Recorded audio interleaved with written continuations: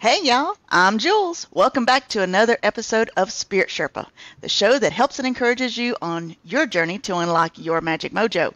With me as always is the spirit doctor, Kelle Sparta. Hey Kelle, how's it going?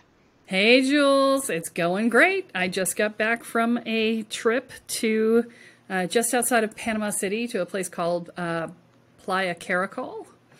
And I was doing research on my way on retreat centers for getting ready to start doing retreats again. Yeah, so it was very good. So yeah, if you've been watching my TikToks, you've seen all of the cool stuff, including the fire on the side of the road, the fireworks over the party, the beach where the waves beat the living crap out of me. We did not film that. And and just a whole lot of fun that we had along the way. So, but the really cool thing is that I met someone at the party who owns a venue, and I'm talking with him right now about putting together a retreat. And I'm going to give you guys a little hint because I never tell anybody this stuff in advance, but I am going to tell you guys. So as part of this whole... Don't tell anybody. Shh. Yeah. Part of this whole, welcome to the woo transition to working with people who are spiritual practitioners, I am looking at doing retreats that are, a few months of work in advance to give you the basics that you need. And then we do the more advanced stuff on site during the retreat. And so I'm looking, I've got several ideas for like deep dives. I don't know what I'm going to call them, like seminars or something, but it'll be more fun. Anyway, the upshot is that I went to this venue and the energy is fine. There's nothing wrong with it, but it's not amazing, right? And I talked to the guy who owns it, and he also lives on site, and he is, he's one of us. He's one of the woos, right? And so... He's a woo. He's a woo. And so he didn't know what that meant, though. I had to explain to him what it meant. But I talked to him, and I'm like, this would be the perfect place to get people together and teach them how to do advanced space engineering, right? So working on the energetics of a space, from clearing it to setting it, to protecting it, and doing the whole 9 yards. Everything from grids to ley lines to entity removal to vortices to the energetic engineering of the space in terms of setting it and how do you make it do what you want it to do. And this is a commercial property, so how do you account for lots and lots of random people coming through? How do you account for it being his home too? The whole thing, right? So we would do this full-on course in advance of all the basic techniques. And then as a group, we would do the space setting on this property and walk through the process together and learn how to do the different pieces. And at each stage, you meditate, you tap into the energy, and then you're like, okay, I know what it feels like. And then you do the next piece, and then you do some meditation and you get to feel what it feels like after you've done the next piece. And then, so we have to let everything sort of percolate through. So you do, half a day will be doing the work and half a day will be doing fun things in Panama, right? And so it gets to be an educational space, and it gets to be a recreational space. And so you get to have your downtime and you get to learn something really cool and really new. And I've never seen anybody teach a class like this before. So I'm super excited to do it. So we're talking about it. That'll be fun. Yeah, it's very early stages of development, but I just wanted to let you guys know that it's out there and percolating. If this is something that's interesting to you and you really want it, let me know. So that way I know where to put it on the priority charts, right? And if nobody says, oh my God, that sounds amazing, then I may not do it. But, this is my way of saying, hey, is this something you're interested in? Let me know, right? So you can either post in the Facebook group and let me know if it's interesting, or you can post, if you're watching this on YouTube, you can put it as a comment on YouTube. You can comment on, you can send it in to Kelle at kellesparta.com, and that'll get to me. However you want to comment, I'm happy to hear from you. Just let me know if this is something that you would actually attend. And that way, please delineate between, wow, that sounds really cool, I wish I could go, and wow, that sounds really cool, I would definitely go, right?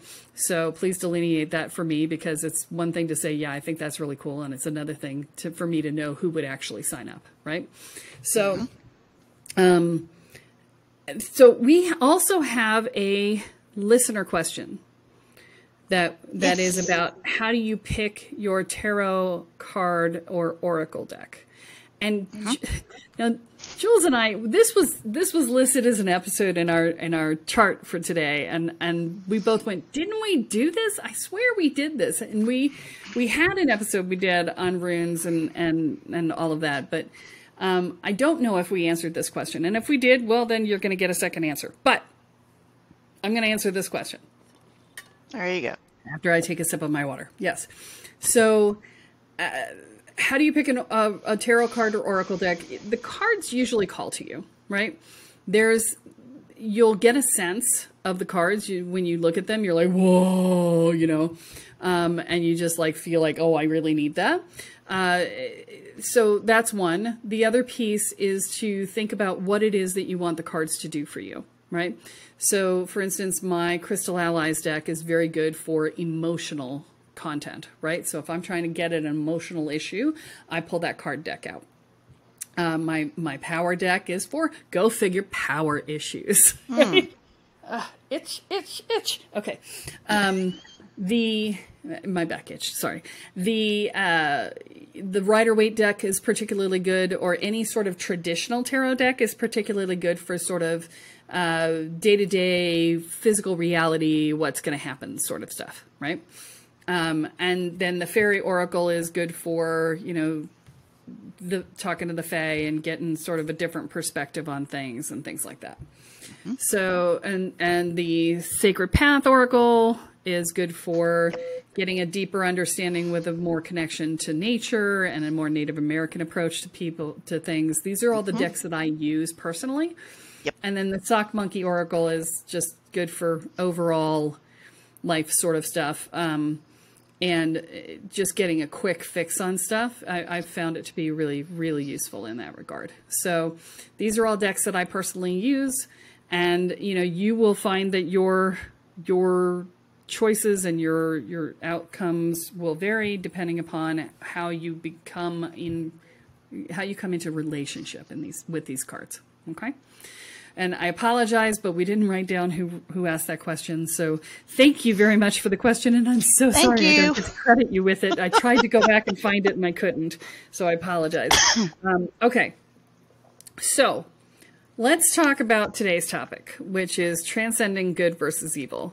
And I think this is particularly poignant or on the nose for what's going on in the U.S. right now with the polarization. And the thing about the polarization of politics, and I'm not going to take sides here because Jules and I are completely opposite sides of the thing here. But so, and we still like each other. So that's absolutely. Right? So, but I don't want to talk about the sides per se. I want to talk about the polarization, right? Because the polarization is the problem, not the sides. Keeping us divided. That's what you mean by polarization. It's just this side literally versus this side. Yes. And that's the focus instead of said issues. Yes. Or even not even that, right? So, okay. So one of the first things that you have to recognize in any sort of power dynamic situation is that the way that you keep control over people is you make them scared. And then you give them an enemy to focus on that isn't the person who's creating the problem. Okay. So that's a well-known dynamic in all sorts of historical contexts, right? And so the thing that you have to be careful of is anytime someone has pointed at someone and said they are an other, right? They are not us. They are an other. They are something other than us. Okay, that is when you are being manipulated to be fearful and you're being manipulated to believe in a path that is either the thing you most want to believe or the thing you are most scared is true. And this is a magical thing that they are doing. Okay? They are doing magic. And I'm not going to point at the they. This is going to be the other thing. They, in this, so if we're going to transcend this, I need you to understand and hear me, because I've had another listener who has been contacting me and saying, we need to stand up, we need to do something, we're being manipulated, blah, blah, blah, blah. And she's right. We are. But making the person or the people or the conglomerate or whoever the hell you think it is, right? Because we don't have any way of truly knowing that, right? Making them the other doesn't solve the problem, right? That's still othering. The moment you are othering, you are in the dynamic. And it doesn't matter who you're pointing at as the other, you're in the dynamic. You are not transcending the dynamic. Okay? So there is a place where you really need to step outside of the dynamic of othering. You need to step out of my side's good, that side's bad. Both sides are being screwed by this big overseer, overlord, whatever bullshit thing, right? And I'm not saying it's bullshit, because I have no doubt that there are people in power who are manipulating all of this, right? But I don't care, right? I don't care. Right. And so, if you're in that space, if you are in a righteousness, if you are in a victim space, if you are in a anger, being manipulated, blah, blah, blah space, you are still in the dynamic, right? You have not stepped out of it. And I want to be really clear that it is very difficult to step outside of that dynamic in the US right now. I literally left the country to make sure that I could do it. Okay. It was, the energies were terrible. I didn't want to be in them. They were, there was just so much just seeping in, despite me reinforcing my words over and over again. I want to be very clear. It's very difficult. And so I want you to know that I get it. Okay. And this is where the true learning is coming from in order to step into a spiritual space on this. Duality is the problem. Okay? Okay. Us versus Explain them, on that good one. versus evil, up versus down, black versus white, whatever it is, right? Duality is the problem, right? We are not in opposition to ourselves. We are all one. That is the spiritual truth of it. We are both sides. We are the overlords. We are the planet. We are everything, right? And we are forgetting that, and we are making ourselves smaller doing so. Okay? We are making ourselves smaller. We are taking all of what we are jointly together synchronistically, and we are splitting it into fragmented pieces. And it is not serving us spiritually. It is not serving the planet. It is not serving the US as a country, and Canada, because Canada is doing this too. This is happening in a lot of places. It is not serving to be in this us versus them dynamic. Okay? The key is to remember that the person that you think of as them, as other, is you. Okay? I am you, you are me, and we are all together. The Beatles had it right? Transcendental meditation, man. That's where they came from. So this is the thing. You have to step above it, right? The difference, so there are two levels here, right? There's duality, which is us versus them, up versus down, black versus white, in versus out, whatever, right? Mm-hmm. And then you have the experiential level, which exists above that. And the experiential level says, this is all just an experience, right? I'm not going to designate it good or bad. It just is, right? Okay. All right. And so to be in this space and to say, oh, look at that. This is what's meant to be in this moment. What if you step into this is what's meant to be in this moment? So is it not necessarily trying to solve the issue of the duality of the us versus them, but more just accepting this is what it is right now? So it's accepting what is. Okay. And what is that we are being pitted against one another. That's what is. Absolutely. Right? And we're being pitted against one another by people in power who want us to focus on each other instead of on their bullshit. Right? And we Correct. Know, right? Correct. Yes. So, okay. But you step into the meta of it instead of in the being of it, right? So you step into the meta of it, which is, this is what's happening. Okay? And you go, isn't that interesting? Okay. Mm-hmm. And you uninvest in an outcome. Okay? This is the key. Okay. The only way to stay out of the bullshit is to uninvest in the outcome. And I can hear people going, but blah, blah, blah, blah, blah, blah. I can hear it, right? I just heard that. Right? Yes. I just said, Lord, tune down the volume, people. Come on now. Right. So, but you have to uninvest in the outcome, right? This. So I talk to people about this all the time, is that our lives are the only things that we have control over, right? Our inner being. We have minimal control over the outside of our beingness, right? We can make choices, and we hope that they will turn out in a certain way, but the rest of the universe has choices too, and sometimes shit goes sideways, and that's just how it is, right? Yeah. We really only have control over ourselves.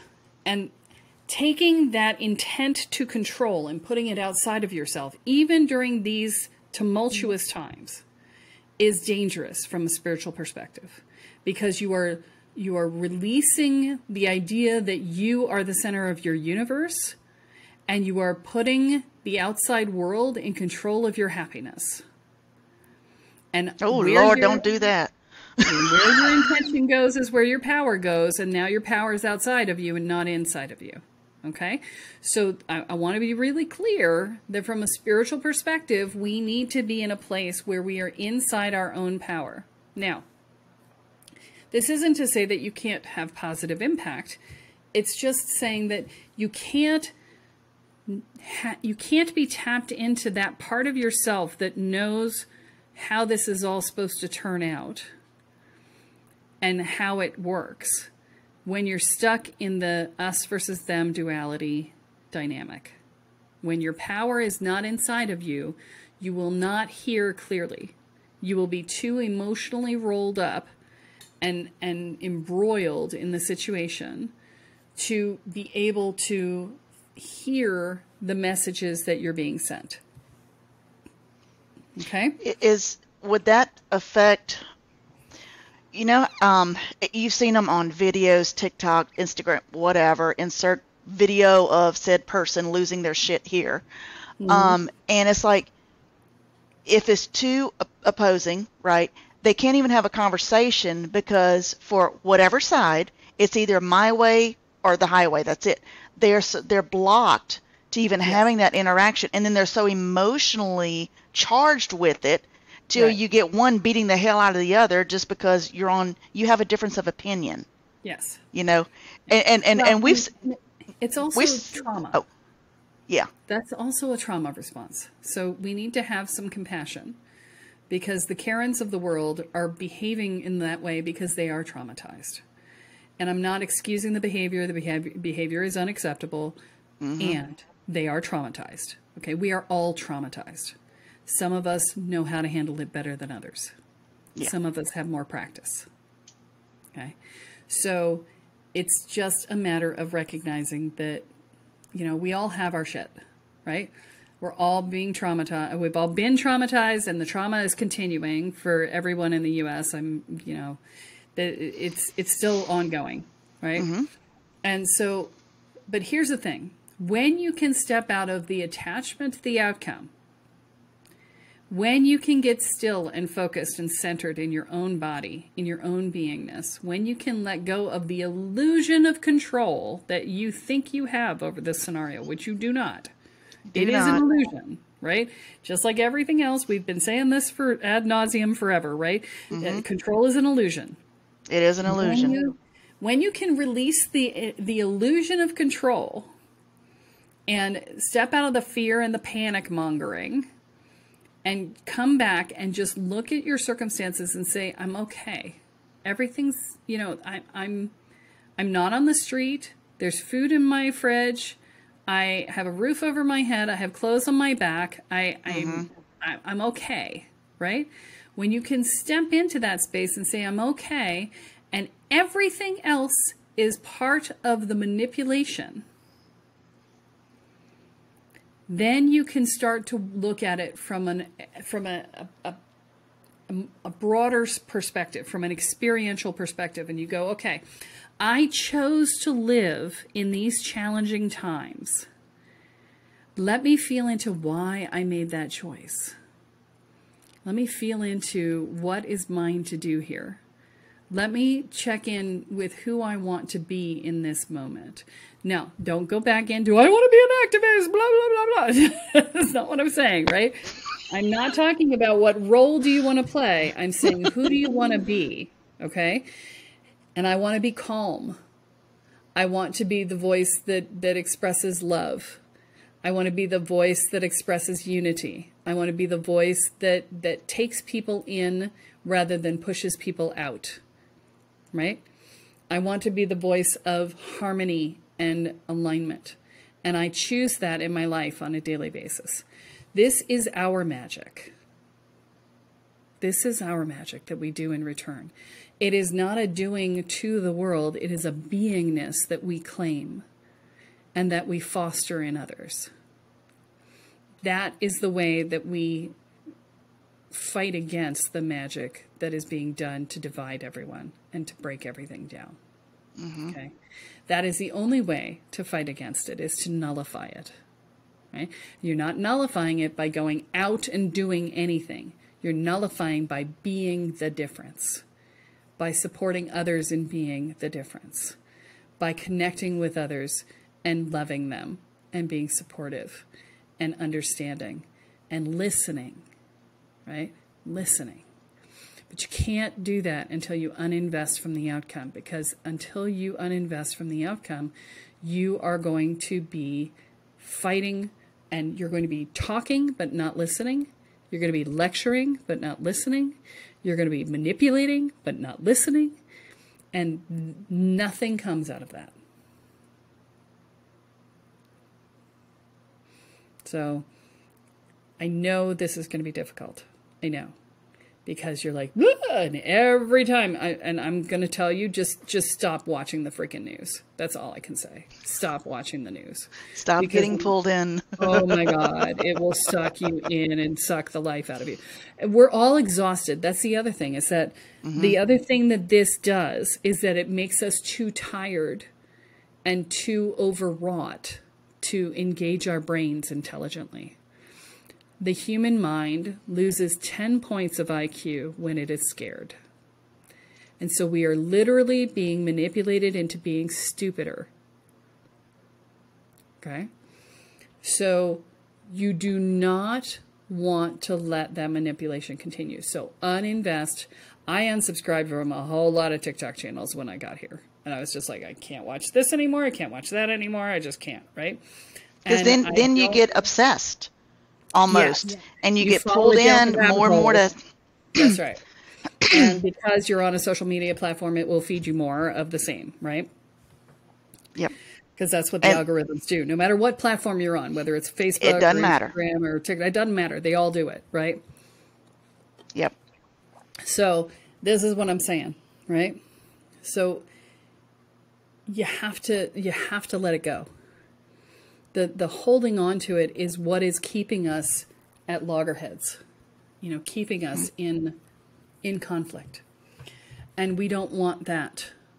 You know, we're spiritual people. We want the world to be a spiritual place. We want it to be a place where we acknowledge that we are all connected. We acknowledge that we are all one. We acknowledge that the person who's having a hard time on the other side of the fence, who's been manipulated by the press as much as we have been manipulated by the press, right? The us versus other, right?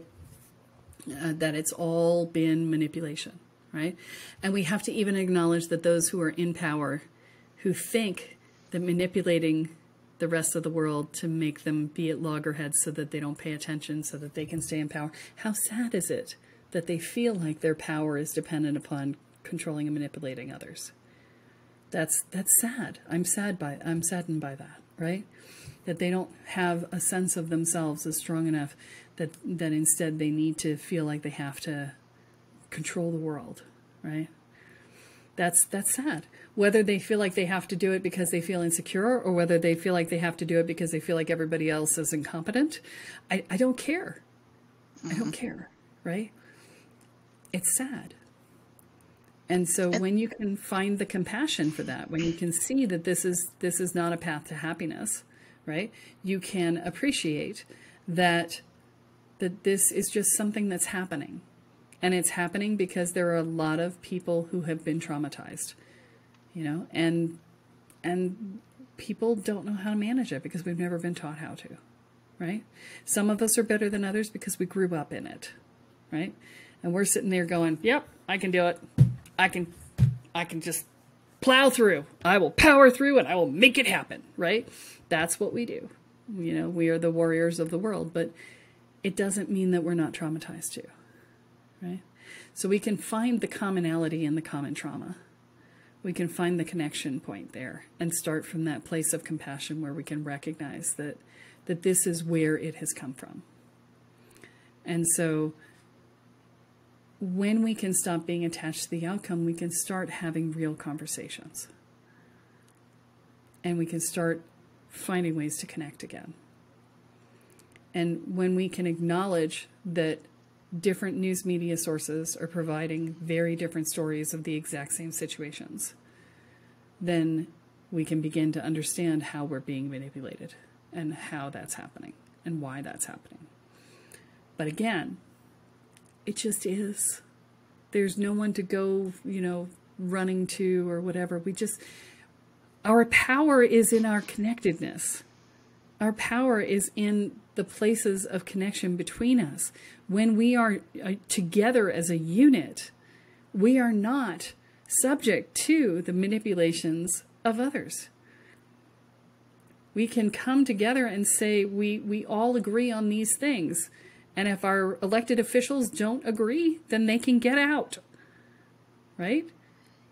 And it's just that simple. But so long as we are fighting against each other, we are not paying attention to what's real. Right. And the truth, because the truth cannot be manipulated. Right? And 2 + 2 is 4. It's not 16. It's not a squared over b. It never will be. Right? But the perception of that truth. But the perception. Yes. And that's what's being manipulated, you know. And you and I have had conversations lots of times. And trust me, Kelly and I are on complete opposites when it comes to some stuff. And other stuff we're like, you know what? We actually agree on this, you know. Yeah. But we still, you know, remember when we could disagree, then go have a beer and everything was great? You know? Yeah. I mean, I remember, you know, working for a friend of mine worked for lawyers. And the lawyers were on lawyers in the 2 different law firms were best friends. And they were on opposing sides. Battle it out. But then like, hey, dude, want to go get a drink? Yeah, let's go. And everything was cool. Right. So we can have differences of opinion. And you're not saying everyone must agree on everything. Correct. But it's the don't buy into the manipulation where it pits us against each other. Yes. Because that doesn't do any good. you know. Correct. And we're never going to all agree on everything. We're very different people in very different circumstances. And there's no way that you're ever always going to agree with somebody. I mean, my husband and I, we share a brain in a lot of ways. And we still have things we don't agree on, right? Yeah. And we're very similar creatures. So, you know, you're never going to agree with everybody all the time. What you have to do, though, is remember that what you focus on expands. And right now we're focusing on the things that we don't agree on. And therefore that will expand. We're focusing on feeling victimized by each other, and that will expand. We're focusing on that's not healthy how for anything. Evil the other side is, and that will expand. We have to focus on what do we have in common? What can we have compassion for because we too have experienced it? Mm-hmm. What do we like about the other person, right? We can't just immediately go, well, they're an idiot, right? Because that's what we're being trained to do, right? What you focus on expands. Be very careful where you put your attention, okay? Because and even grows. And even that focal point is being manipulated, I think. Yes, absolutely. As in, we're also being taught, you know, how dare you think for yourself?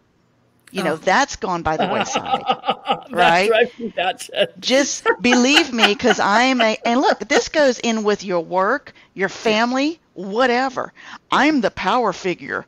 I know better than you. Oh, child, let me tell you a story real quick. It takes 10 seconds. Right. So I'm 50 some odd years old. I'm not a spring chicken. But when a certain thing came up in my family, oh, that's cute that you have your opinion, even though I'm an auditor and I've been through this process. That's cute. You're a youngin. So this was coming from a 70-something-year-old who considered me a youngin, even though I had experience in that realm. They were the authority figure, even though they literally didn't know anything. So what happened? They ended up coming to me for advice anyway, just on the side. Right. Because it couldn't appear to the family, you know, blah, blah, blah, blah, blah, blah, blah. But it's the same kind of power play, you know, what we're talking about, you know, on a much grander scale. Yeah. You know, and I'll go back to one of my favorite Dr. Phil sayings. Oh, my. I know. But wait, you'll agree with me. Okay. No matter how flat a pancake is, it still does have two sides. Yeah, that's valid. Right? And you can't fall off the floor. That's my other favorite one. Okay. But, you know. Okay. Yeah. Okay. Right. So whenever you hit rock bottom, all we can do is go up. Yeah. Right. Yeah. So, but knowing that even your perspective can be manipulated. You know, don't give them that power. You know, and this would be my question to you.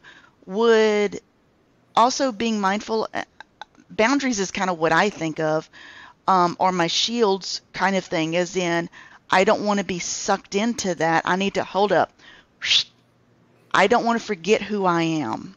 Right. And that's exactly what happens is we forget who we are. Yeah. Yeah. So what's the question? So the question would be, is that part of also setting our boundaries or putting up certain shields to kind of help that? Or is it more just I will say that you really can focusing? You can tune your wards to be, to you know, sort of filter out the crap.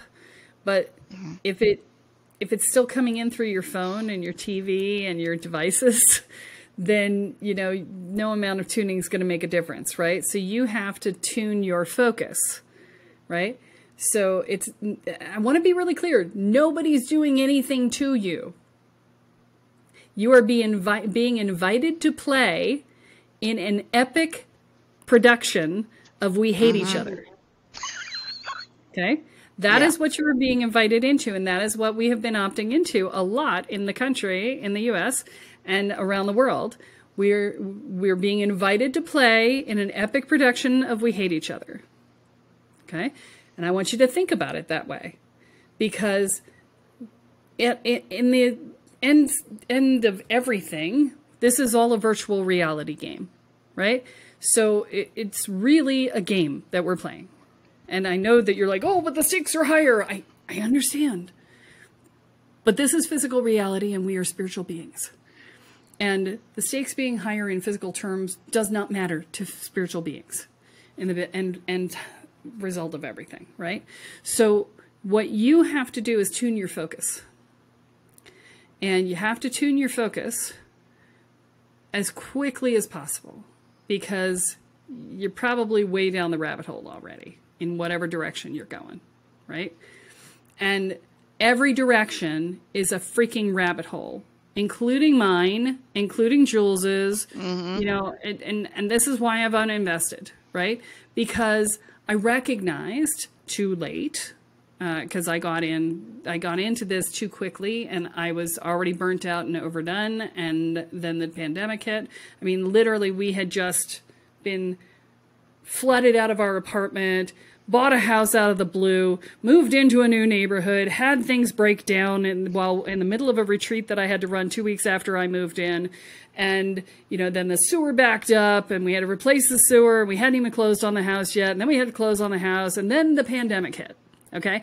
I was freaking fried by the time the pandemic hit. You were done. Toast. I was beyond toast, right? And so I was not in my beingness. I was not in my conscious self. And it hit, and I invested because I wasn't paying attention. And that was my fault, right? I was fried. And so I missed it. And I got way down the rabbit hole and dragging myself out. No, I just couldn't get the perspective I needed. People kept asking me, can you give us this? And I was like, I can't.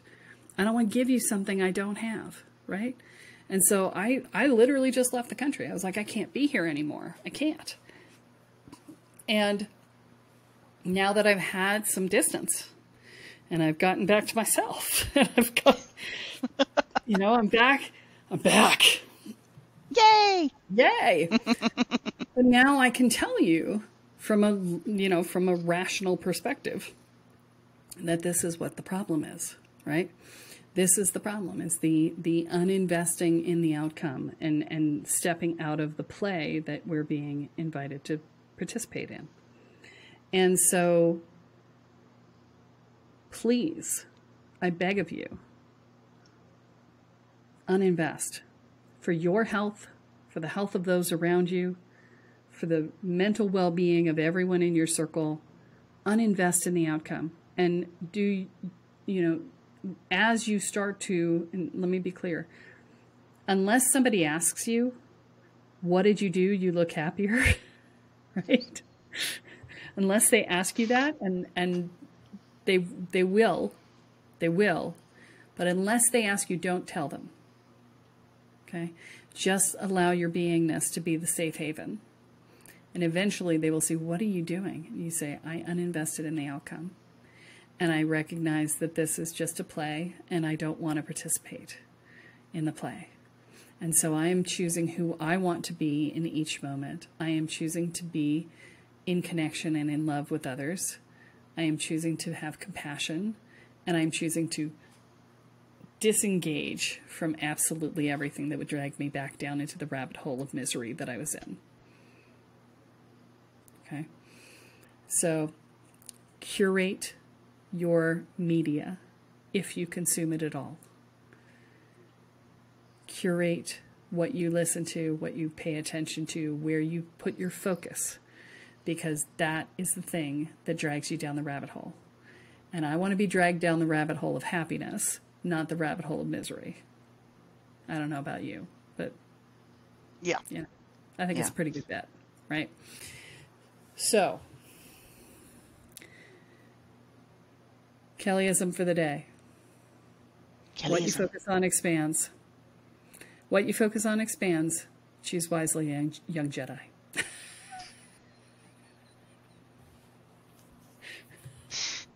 Thank you, Grasshopper.